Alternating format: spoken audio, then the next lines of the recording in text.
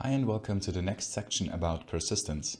In this section we're going to learn how we persist our business domain entities using JPA and how we can map entity relations to the database.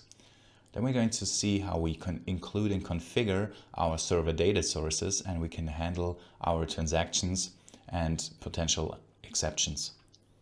And in this video we're going to see how we map our domain entities using JPA. Then we're going to see how we can bootstrap the JPA process for our server environment and how we can map identifiable business domain entities using JPA at entity annotation. And then we're going to see how we can use the EntityManager as a repository.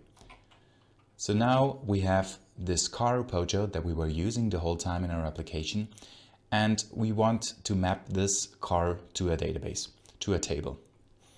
And in order to bootstrap the JPA process in a server environment, we don't have to do much. We just have to configure one XML file, the persistence.xml, that resides under resources meta-inf. So it will be residing at the proper place once we build our WAR file.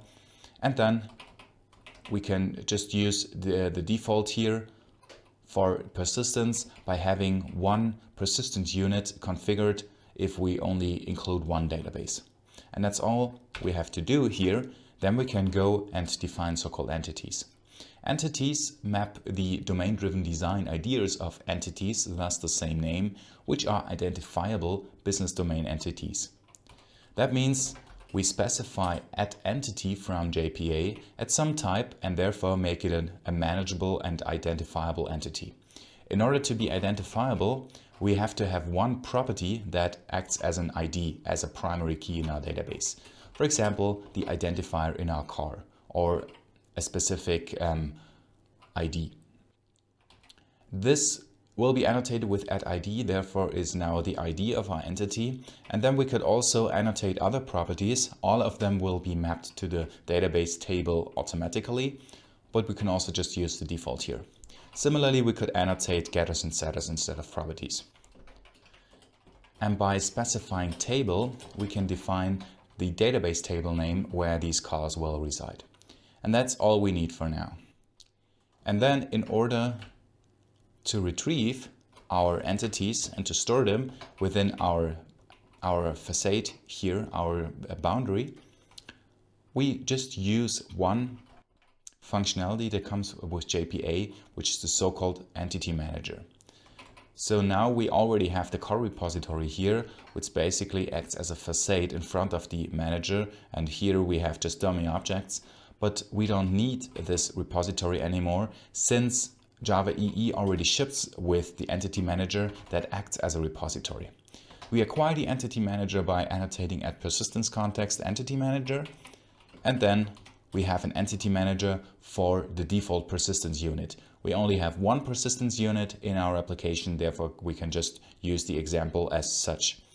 And then we call EntityManager.persist on our entity, and then it's already persistent. And this manufacture car business method will be executed within a transaction. That means after that business method returns, the transaction will be committed to the database, and then our car will be inserted in the database. Similarly, in order to retrieve cars, we can call queries.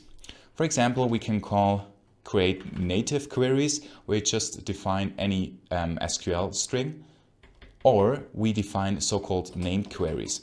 And what named queries are is that we can define named queries that are database queries with a specific query language and a name that can be acquired once they have been defined on an entity.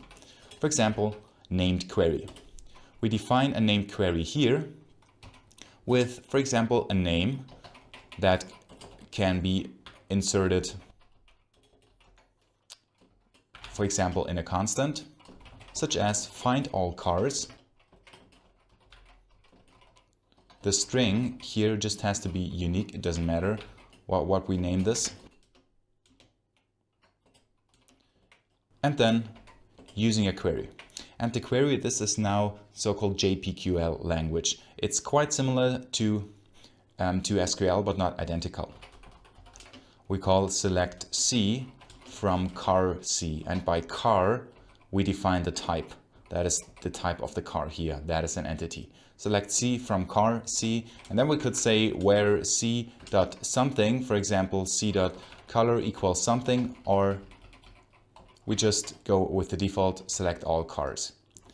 And then we can use this name query here in our entity manager and say, please use this name query and also use it with a specific class. So once we get a result list that is now a typed list from JPA, that is already the proper generic for list of cars.